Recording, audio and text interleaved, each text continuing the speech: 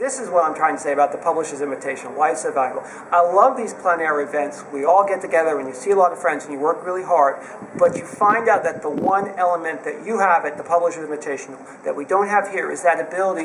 One, it's a little bit longer, and more importantly, we're at the same place. We go and we paint really hard all day, and we come back and we see each other every night, and we talk about what we did, and we talk about what we're doing. We talk about how to paint and what we love and what we're doing, and that you don't get most other places. And so I've been there twice, and I'm definitely signing up again next year. Here we got air conditioning, and so the Publisher's Invitational is something I recommend every painter who's serious do not miss it.